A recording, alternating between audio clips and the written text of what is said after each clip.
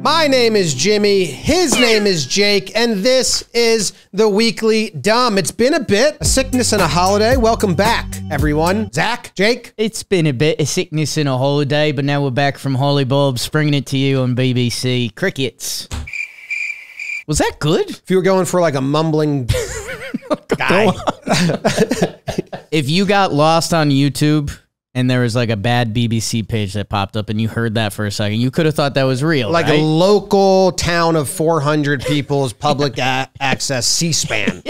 Anyway, what's going on in the sports? Jim, baseball. It's baseball season. It's the season of the sticks. And Tommy Pham starts a fight, which this happens every year. His quotes are electric.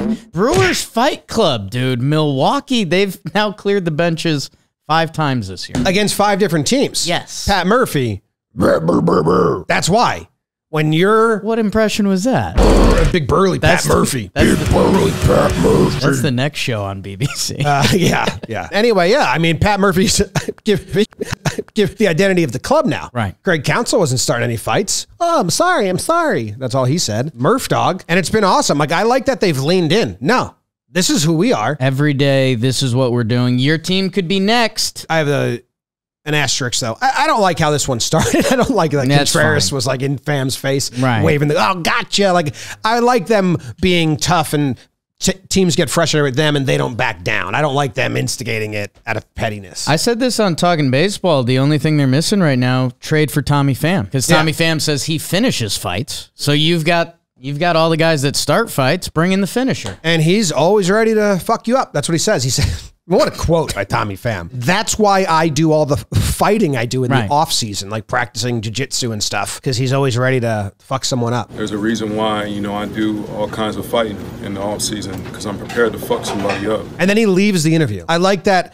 there's a scrum in front of his locker. He drops the mic and is like, there will be no follow-ups to that, and walks out of the scene. When he leaves his house in the morning and when I leave my house, I think it's very different energy. Yeah, it'd be a good split screen of you. Am I ready to fight? And I'm not ready to fight. No. I'm ready to die.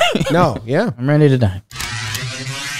I'll save you a couple minutes. Jim, this almost a breakdown. We like this. Amazing baseball moment. It comes from Indiana High School. There was a no-hitter on the line in a 1-0 game. 1-0 playoff game. 2 outs. 2 outs. 9th inning. 7th, but their 9th inning. Yeah, their 9th inning. For all the people at home, they don't know. So last inning. Over the fence, tying home run. I think his name is Nick Hero, but they replaced the H with an F. Robs it. His name is Nick Farrow. His name's Nick Farrow. Because he's the hero of the match. That's such a good newspaper headline. Hero Farrow. Farrow the hero. That had to be what Frogs go to championship game. Do you think it's rude of him to hog the spotlight from the pitcher who threw the no-hitter? Don't know his name. Ty Anderson. I knew it. No, because Ty Anderson's definitely thrown no-hitters before. If he's throwing a no-hitter in the playoff game, like he's got a no-hitter against one of the local schools that's ass. I think the opposing team's pitcher said he only allowed 1 run. Maybe he only allowed 1 hit. It was a homer. Didn't get robbed. Center fielder on that team, Nick Zero, missed it. More sports, please. Brought to you by Shady Rays. Oh, yeah, that's why I've been wearing them. I love wearing my Shady Rays. I walked 20 blocks of Manhattan yesterday. With those on, I felt invincible. Jim, in the more sports, we had your favorite caddy have to leave with an injury, and then we have Joe Cool picked from the stands to round off the caddy duties. Moment of just quick appreciation of the caddy that got hurt in this picture of him.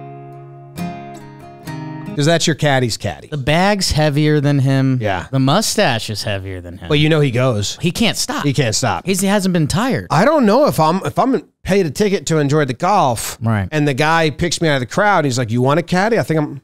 Oh, I want to watch all the golf. No, and like, good. That's a big dude. Right. Now he's walking. I got sweaty. Obviously, there's certain people that would jump at the opportunity. I'd love to. Not sports. The not sports is a sensitive topic. No jokes. I did research on this one. Okay. South Korea sent a bunch of pamphlets into North Korea, trying to enlighten the people, maybe. This place stinks. Other places exist. North Korea was like, oh, we'll send stuff your way. They filled balloons. They filled bags of garbage.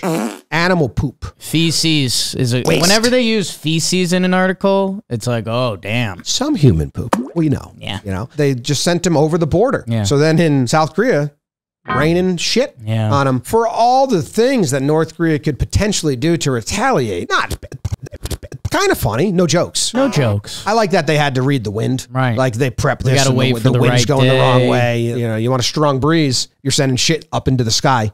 You do not want that to come back on your own people. I mentioned how... Or you do, and you just say that was also from South Korea. I'm worried if this is your starting place. Yep. Because these two have a little bit of history. Oh, yeah. From what I know, that this is a blip. Yeah. And like, yes, you're right. Did the South Korea officials at one point go, that's kind of good?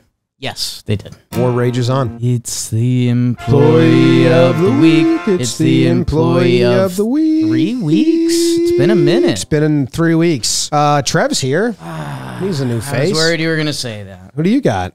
Zach? Zach's edit. He was the employee of the month. Zach's edit of our Times Square visit was really well done. Zach can get employee of the month. Okay. That's fair. Maybe for employee of the week, because we have a sign outside our office. Maybe we could show that. Maybe we just put in there like, someone earn it. Ooh. You know? Yeah. It's been 3 weeks. We don't recall anything. Someone earn it. No one stood out. Zach really likes that. No one stood out. That's a little tough. Well, do that and do that like as an acronym, no-so, and then put earn it underneath. Got it?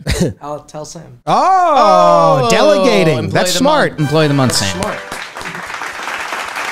Shop.jomboymedia.com. That was a weekly dome.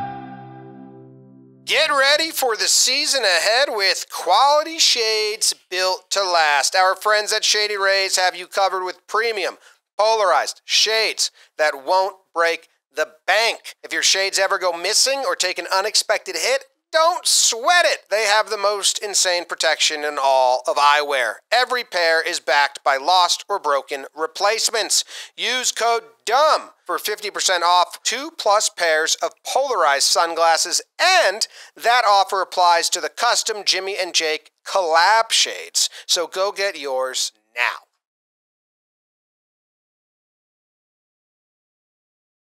Thick fan rent-a-caddy for 3 holes. Nice neighbor. North Korea, not viewed in the same light. I'm surprised I haven't seen more of this happening. You know, just like you don't like your neighbor. Right. Send a bag of shit into the sky. You're surprised you don't see more of that. It feels like good, wholesome warfare. In a way, it's not. In a way, it's not. Could be bombs. It really goes over a line. Yeah, but like nice to have a starting place that isn't not causing injuries.